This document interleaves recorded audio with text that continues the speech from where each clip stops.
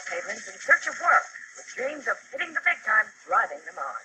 I chose acting like '89. I'd seen a couple of acting commercials and decided to follow through. Today, Lawrence Adisa is an actor agents say is really starting to hit.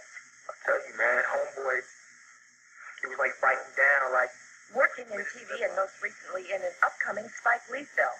Like a lot of young actors, first bent on making it on his own. I mean, I tried it for 1990 to 1993, and I had moderate success. Without an agent? Without an agent.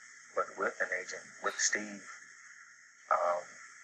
just can't compare the two. It's a catch-22. You can't get work without an agent, and yet you can't get an agent without the body of work. Without an agent, and yet you can't get an agent without the body of work. When I decided to become an actor in '89, I saw a commercial, and that agency basically was a rip-off agency, and I got taken for about $1,500. It shouldn't cost hundreds or thousands of dollars to get started. For a mere $4.50, you can pick up one of these at any theatrical bookstore. It's called The Ross Reports, a guide to finding the most established agents in the business.